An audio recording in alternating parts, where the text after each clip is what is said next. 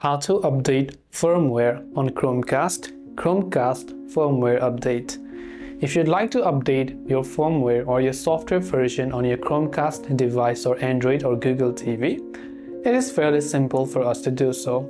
First, using your remote, you have to navigate to the gear icon on the top right hand side, which is Settings, and then just go to the option Settings again from the top right hand side.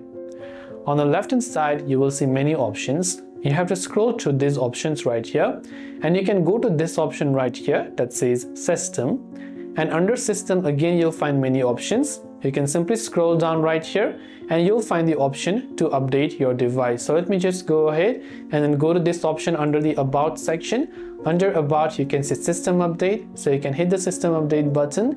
If there is any type of update available for your Chromecast, make sure you're connected to the internet and it will download it and install it.